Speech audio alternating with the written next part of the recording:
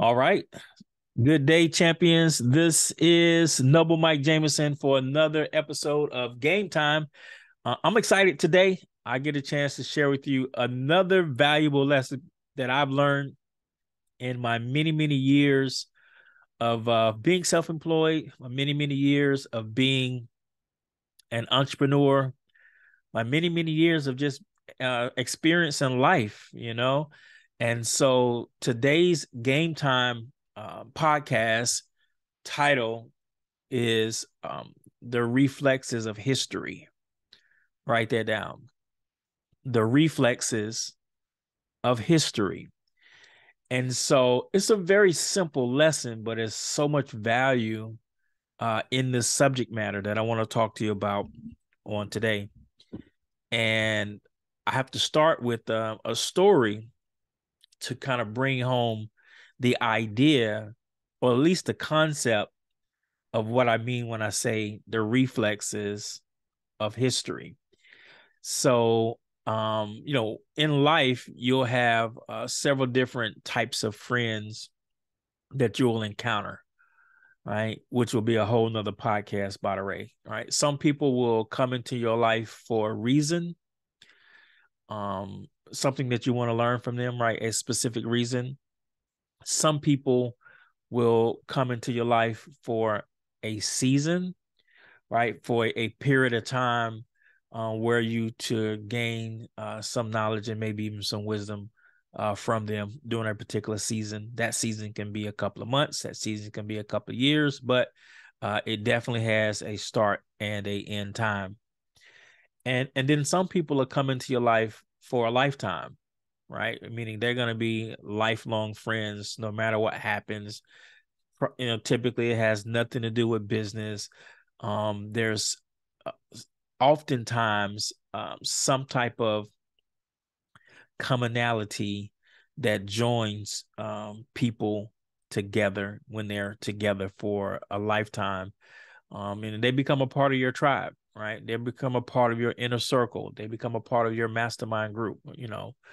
And so it's a reason, a season, or a lifetime. And when you get to a lifetime category, you're probably talking about the number of people you can count on one hand, right? Five, probably. Not a whole lot of people in that category for most people. And so many years ago, I had a really good friend, someone I would consider a best friend of mine that started out as a business colleague, right? We worked very close together in business. Then we became really great friends outside of business. And we built a great friendship and a relationship.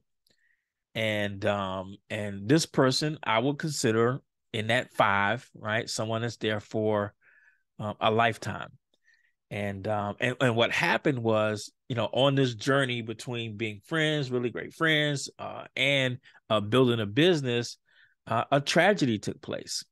I can remember like it was yesterday. You guys have heard me say it before. We even did a podcast on it, on how you'll have 1,000 defining moments in life, and 20 of those moments will radically change your life. So this just so happened to be a defining moment for me, because back in 2012, on July the 11th, I spoke to this individual in the morning at 11:39 in the morning. I remember when I got the phone call, just speaking, just touching bases for the day. And of course I went on going about my day for a few minutes. And then I got another phone call, and I got a call from her sister. First, I got a call from a number I didn't know, which I didn't answer. And then I got a phone call minutes later from her sister informing me that she had passed away, right? She had passed away. And it was a tragedy because it was a result of a car accident, right? She was sitting in an intersection at a red light, and an 18-wheeler blew through the red light, crashed into her vehicle, and she died on impact, right? And I can remember it just like it was yesterday, the date, the time, everything. And what it became to me was a true reflex of history, because I had actually missed a call, okay? Missed a call from this person prior to that. And so for the next 2 years, for the next 2 years, I would be not necessarily get into a panic attack, but the trauma experience from missing a call from someone that was that important to me became a challenge. And so literally for the next 2 years, anytime my phone ring, right, I made it a point to try to answer, because I didn't want to miss any call. Because subconsciously in my mind, I would be thinking that that would be the last call, right? I can't miss what could potentially be the last call from X, Y, and Z person that I love and care about, right? And so that was for like 2 years straight. And it ended up being a reflex of history on how I, how I conducted my life as it relates to phone calls. It didn't matter who it was. It's like I mean, if I picked up my phone and I saw that my mom called, man, I was trying to call immediately, or my kids or anybody. It didn't really matter.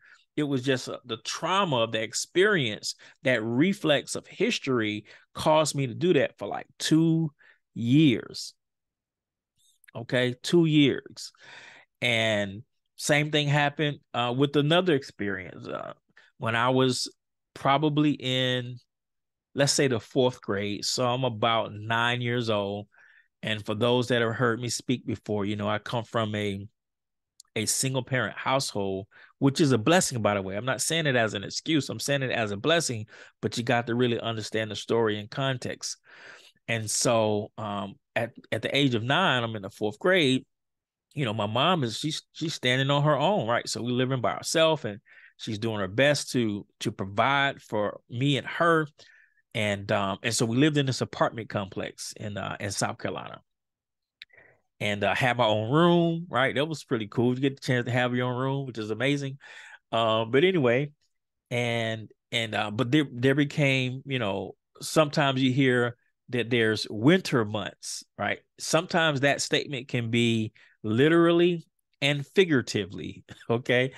And in this particular case, it was both, okay?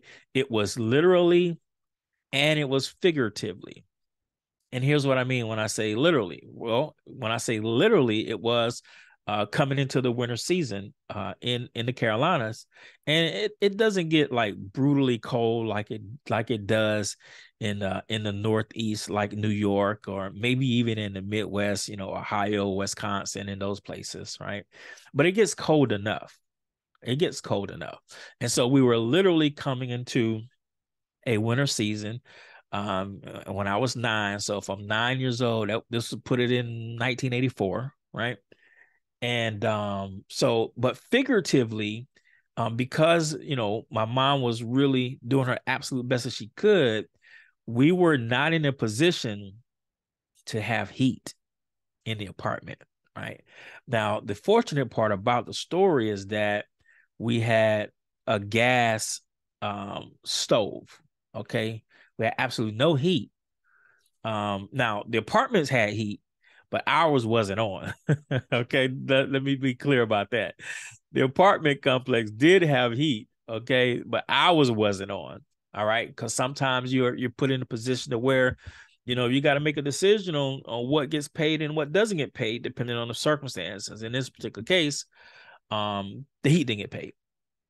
So, but we had a gas stove, and so I can remember getting up or waking up, getting ready to go to school, and it be freezing cold in my room.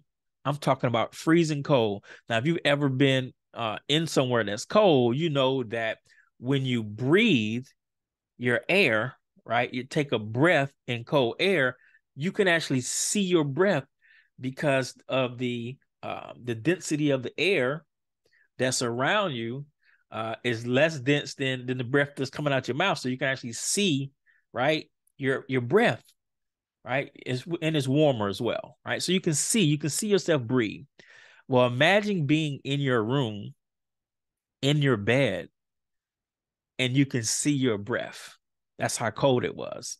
Okay. And I can remember my mom waking me up first. She would always come into my room and wake me up, not to get up, but just to wake up in preparation for school, just to wake up first. And then she would go into the kitchen and she would turn on the gas stove and open up the oven door and heat up the kitchen, right? And so about 15 minutes later, after waking me up, she would come into my room for me to get up, and I would grab my clothes that I got out, sitting on my bed, in preparation for school for the next day, and I would run from my bedroom into the kitchen where the heat was. Because the kitchen was the only place that had heat because of the gas stove, right?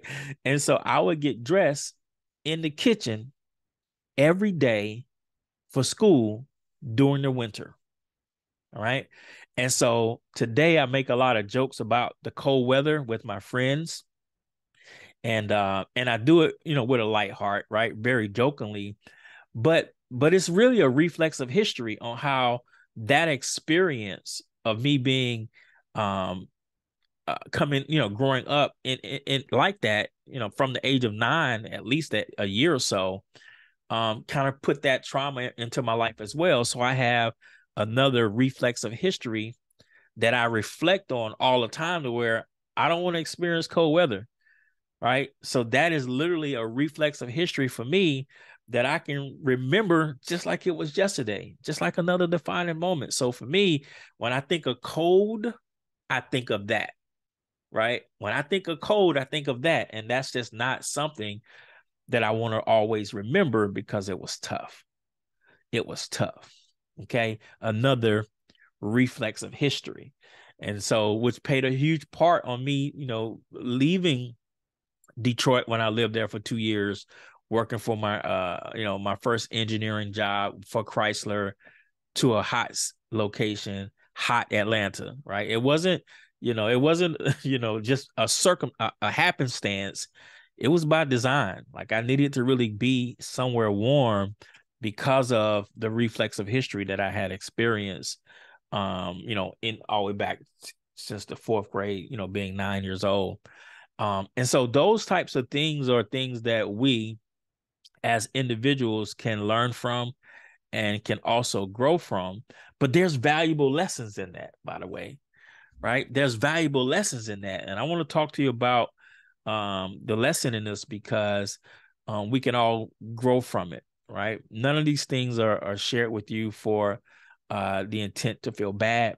We're always talking about lessons and getting better on this podcast, right? So when you talk about a reflex of history, how can you utilize that to advance your life in one degree or another?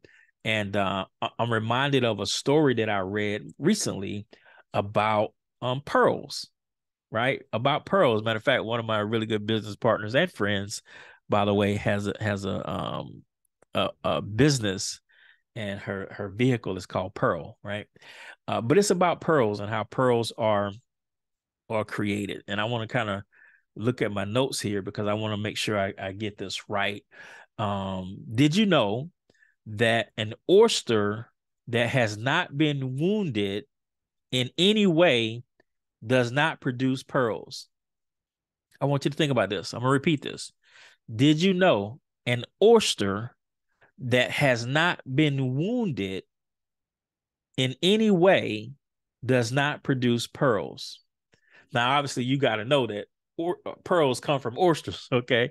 That's the first thing you got to know. You got to know that pearls come from oysters, but an oyster that hasn't been wounded in any way does not produce a pearl, okay? So here's what I want you to write down in your notes. A pearl is a healed wound. Write this in your notes. This is powerful. A pearl is a healed wound. Okay, so listen to this. Pearls are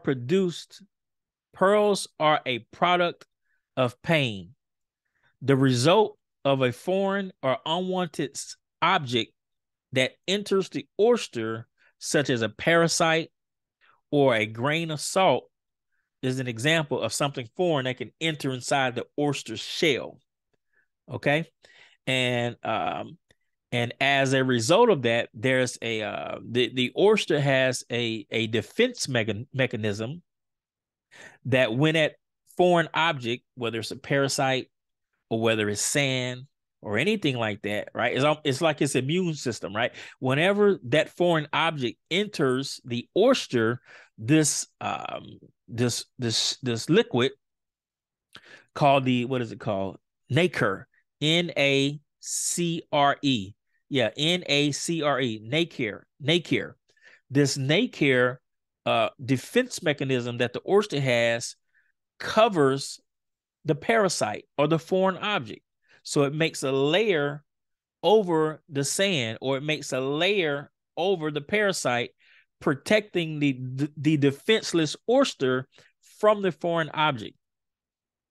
And it continues to make another layer, and it continues to make another layer, and it continues to make another layer until there's a wall built up to protect the oyster. And that wall of layers we call a pearl. Isn't that powerful? We call it a pearl, right? So the result of the beautiful pearl is formed from the pain of the oyster, right? That's how it's formed. And so you don't get the pearls or the valuable pearl from the oyster without the pain, without the adversity, without the foreign object or parasite. You don't get it, right? And so I think that's extremely powerful, because pain doesn't come without purpose. Pain doesn't come without purpose. So if you have pain, understand that there's purpose behind it. That's really the underlying lesson, right? That's really the reflex of history, right? If you have pain, there's actually a purpose behind it. And so what we want you to do is you identify these different reflexes of history that you have, typically because of it being a reflex, meaning it has created some type of trauma, some type of pain. Okay. Now you got to identify, how do you turn that pain into purpose? How do you turn that pain into purpose? I know how I do, right? When I reflect back on the first story that I shared with you, with losing my friend to the tragic accident, right? I treat my close friends like real friends. Like, I value them. You know what I mean? I value them. That lesson, that time step created how I treat my friends today, and how I'm, true to my friends, and authentic to my friends, and being a real friend, right? That was my purpose. Out of that pain came that. That's how I am. Like, if I'm your friend, then I'm your friend. Like, you don't have to worry about me talking behind your back and I mean, I don't do that, right? I have purpose behind my relationships, my close relationships, my friendships, my lifetime friends. Purpose behind, right? And the exact same thing with the second story that I shared with you. Even when it comes to enjoying, warm weather, right? Life is just better. It doesn't, you just think about it. Sure, you have people that dream about having like a white Christmas and snow, but that's only a short period of time. People don't want to live like that a majority of the time, right? They most likely want to stick their feet in the sand and enjoy the beaches of the world with beautiful weather. You know what I mean? Purpose. Like purpose. And so I want you to take this time from this lesson, right? Identify some of these reflexes of history that you may have, which typically has resulted some type of pain. Okay. Identify the purpose that you can create from that. Identify the purpose that you can create from that and align with it. See what type of projection, what type of course it will help you chart from that, so you can create the pearl from the pain like the oyster does, right? Create the value, create the beauty as you grow and develop through the pain. You know what I mean? And so a simple lesson for today, definitely want to share it with you. Something that I always value in terms of friendships and relationships and, all of those cool things as well. So we're excited. Hopefully you are. Make sure, if you haven't subscribed to our Game Time podcast as of yet, please do so. Share with your friends, family, and neighbors. We love to increase our subscription base so we can continue to pour into people's lives and add value. So listen, thank you so much for chiming in. This has been another episode of Game Time with Noble Mike Jamison. Take care and take charge.